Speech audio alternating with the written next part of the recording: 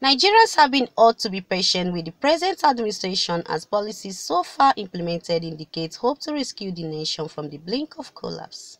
President, Society for Youth and the Downtrodden. Comrade Gabriel Ogwuche stated this at a press conference in Abuja to assess the one-year anniversary of the President Tinubu-led administration.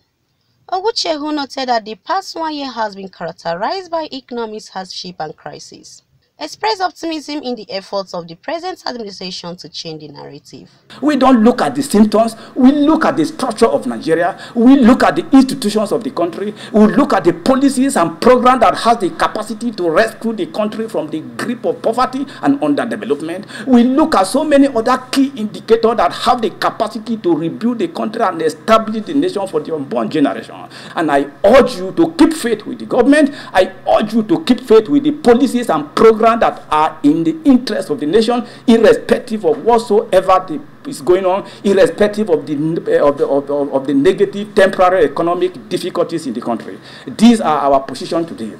The group also evaluated some of the key policies of the federal government and criticized the decision to deactivate the integrated personnel and payroll information system and Treasury Single Account by ministries and agencies. We will continue to reject any policies and programs, no matter how laudable it is, but it's anti to the people. It is a connivance to divert public funds. When you are sincere in doing something, it is important to make it very open. Ogwuche advised the government to strengthen its anti-corruption policies and ensure the nation's resources are harnessed to better the lot of the citizens. Chukwu Kerechi Nemerem, CNN News.